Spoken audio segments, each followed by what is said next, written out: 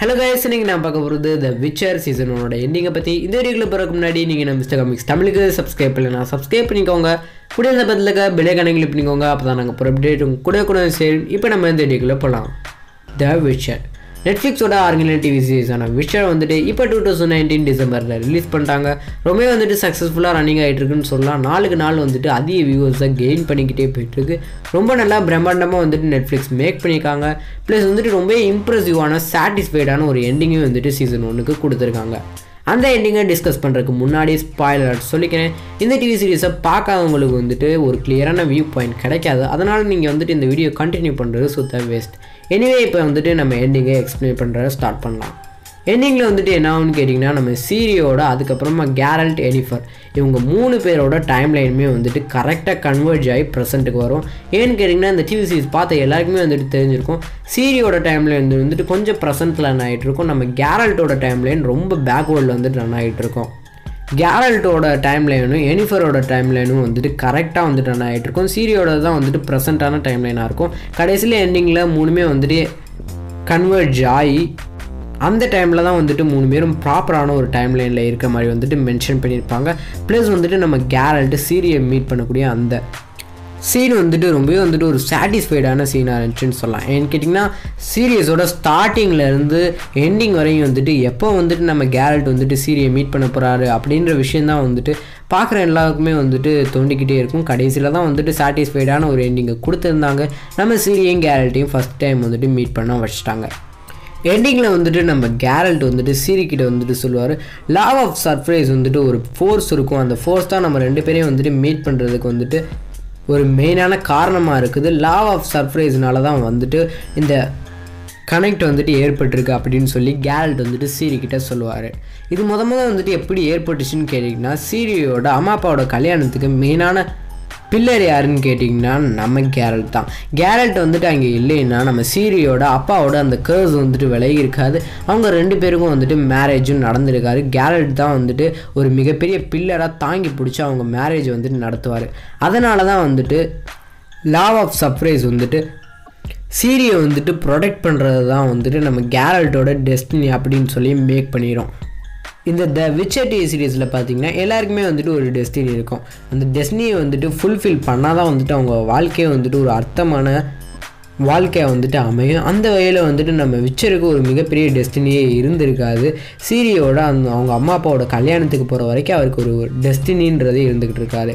அப்போ வந்துட்டு அவங்க கல்யாணத்துக்கு ஒரு மிகப்பெரிய அவர் மட்டும் வந்துட்டு அந்த மேரேஜ் அன்றைக்கி அங்கே வந்துட்டு இல்லைன்னா அவங்க 2 பேரோட மேரேஜுமே நடந்திருக்காது. அவங்க 2 பேரோட சோல் பாண்டிங்கும் வந்துட்டு நடந்திருக்காது.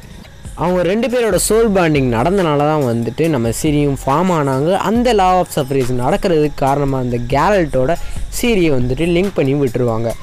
அதனால் நம்ம கேரல்ட்டோட டெஸ்டினி என்னென்னா சீரியை வந்துட்டு ப்ரொடெக்ட் பண்ணணும். அதான் வந்துட்டு நம்ம கேரல்ட்டோட டெஸ்டினி.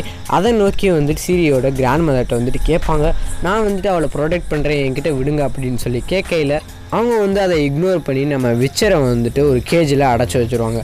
அதுக்கப்புறமா வந்துட்டு நெல்ஃப்கார்ட் சின்ட்ரா வந்துட்டு கேப்சர் பண்ணிடுவாங்க. கேப்சர் பண்ணதுக்கப்புறமா வந்துட்டு சீரி ஒவ்வொரு ஊராக வந்து பயந்து ஓடிக்கிட்டே இருப்பாங்க. அப்படி ஓடையில் தான் வந்துட்டு நம்ம விச்சர் பின்னாடி வந்து சீரியை மீட் பண்ணிடுவாங்க. பிகாஸ் ஆஃப் லா ஆஃப் சர்ப்ரைஸ்னால அவங்க 2 பேரையும் வந்துட்டு அந்த செயின் லிங்க் கொடுத்து லிங்க் பண்ணிடும். கடைசியில் வந்துட்டு நம்ம கேரல்ட் வந்துட்டு ரென்ஃப்ரீ சொன்ன மாதிரியே உட்ஸுக்குள்ளே வந்துட்டு நம்ம சீரியை கண்டுபிடிச்சிருவார். அந்த சைடு வந்துட்டு நம்ம எனிஃபர் வந்துட்டு வாரில் இருப்பாங்க. வாரில் வந்துட்டு எனிஃபர் வின் பண்ணாங்களான்னு கேட்டிங்கன்னா டெஃபினட்டாக வந்துட்டு வின் பண்ணிட்டாங்க. தன்னோட மொத்த பவரையும் யூஸ் பண்ணி நெல்ஃப்கார்டோட சோல்ஜர் எல்லாத்தையுமே வந்துட்டு அந்த உட்ஸுக்குள்ளே வந்து ஃபயர் பண்ணிடுவாங்க. பட் அந்த இடத்துல பார்த்திங்கன்னா அந்த சினியோரையில் வந்துட்டு நம்ம எனிஃபரோட கண்ணுலேருந்து காதுலேருந்து ரத்தமாக வரும். அந்த எண்டிங்கில் பார்த்துருந்திங்கன்னா தெரிஞ்சிருக்கும், எல்லா மேஜுமே வந்துட்டு அந்த பவர்ஸை யூஸ் பண்ணதுக்கப்புறமா சைடு எஃபெக்ட்னால இறந்து போயிடுவாங்க. பட் நம்ம எனிஃபர் வந்துட்டு ரொம்பவே பவர்ஃபுல்லான ஒரு சோல்ஜரை அவங்களால வந்துட்டு சர்வே பண்ண முடியும். பட் ஆனால் அவங்க அந்த யூஸ் பண்ண பவர்ஃபுல்லான மேஜிக்கு அவங்களுக்கு நிறைய சைடு எஃபெக்ட்ஸ் இருக்கும். அது எல்லாத்தையுமே வந்துட்டு செகண்ட் சீசனில் வந்துட்டு எக்ஸ்ப்ளோர் பண்ணுவாங்க. இப்போ அவங்க கடைசியில் எண்டிங்கில் அந்த நெல்ஃப்கார்டை அழிக்கிறதுக்கு யூஸ் பண்ண பவர் வந்துட்டு ரொம்பவே பவர்ஃபுல்லான மேஜிக். அதுக்கு நிறைய சைடு எஃபெக்ட்ஸ் வந்து நம்ம எனிஃபரை வந்து அட்டாக் பண்ணால் அவங்களோட பாதி பவர்ஸையும் வந்துட்டு குறைக்கிறதுக்கும் அதிக வாய்ப்புகள் இருக்குது. எனிவே கடைசியில் வந்துட்டு ரொம்பவே சாட்டிஸ்ஃபைடான ஒரு எண்டிங் கொடுத்துருந்தாங்க. எனிஃபர் வந்துட்டு வின் பண்ணுற மாதிரியும் நம்ம கேரல்ட்டும் சிரியும் வந்துட்டு மீட் பண்ணிக்கிற மாதிரியான ஒரு எண்டிங் கொடுத்துருக்காங்க. செகண்ட் சீசனில் வந்துட்டு நம்ம கேரல்ட்டும் சிரியும் வந்துட்டு எப்படி சர்வே பண்ணுறாங்க, இன்னொரு காண்டினென்ட்டுக்கு போகிறாங்க அப்படின்றத வந்துட்டு காமிப்பாங்க. அந்த காண்டினென்ட்டில் என்னென்ன ஸ்ட்ரகிள்ஸ்லாம் வந்துட்டு அவங்க பார்க்க போகிறாங்க அப்படின்ற ஒரு விஷயத்தை வந்துட்டு எக்ஸ்ப்ளோர் பண்ணுவாங்க. ப்ளஸ் வந்துட்டு எனிஃபரோட இந்த சைடு எஃபெக்ட்ஸாக இருக்கட்டும், அதுக்கப்புறமா நம்ம கேரல்ட்டுக்கும் எனிஃபருக்கும் இருக்கக்கூடிய ரிலேஷன்ஷிப், அதை வந்துட்டு இன்னும் வந்துட்டு கொஞ்சம் வந்துட்டு எக்ஸ்ட்ராவாக வந்துட்டு எக்ஸ்ப்ளோர் பண்ணுவாங்க செகண்ட் சீசனில். இந்த சீரிஸ் செகண்ட் சீசனோட முடிகிறதுக்கு அதிக வாய்ப்புகள் இல்லை. தேர்டு சீசன் ஃபோர்த்து சீசன் வர போகிற அளவுக்கு வந்துட்டு நிறைய வாய்ப்புகள் இருக்குது. அந்த அளவுக்கு வந்துட்டு அவங்க ஸ்ட்ராங்கான ஸ்டோரி லைனை வந்து கொண்டு இருக்காங்க, அந்த புக்கில் இருக்குது. அதை வந்துட்டு நம்ம நெட்ஃப்ளிக்ஸ் எப்படி மேக் பண்ணுறாங்கன்றதுல தான் இருக்குது. சீசன் 1 ரொம்ப நல்லா வந்துட்டு மேக் பண்ணியிருப்பாங்க. அதே மாதிரி சீசன் 2வையும் மேக் பண்ணால் ரொம்பவே நல்லாயிருக்கும்.